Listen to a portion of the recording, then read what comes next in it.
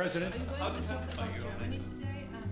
I'll be talking about Germany. I always talk about Germany. I mean, Germany honestly is not paying their fair share. Germany honestly is not paying their fair share. I have great respect for Angela and I have great respect for the country. My father is German, right? Was German. And born in a very wonderful place in Germany. And so I have a great feeling for Germany, but they're not paying what they should be paying. They're paying close to 1%.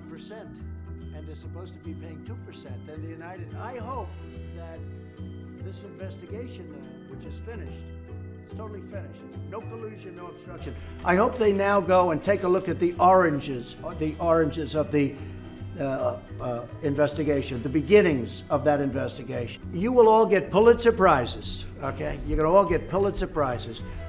You should have looked at it a long time ago, and that's the only thing that's disappointing to me about the Mueller report. The Mueller report, I wish, covered the oranges, how it started. I'll get that little piece of dandruff off.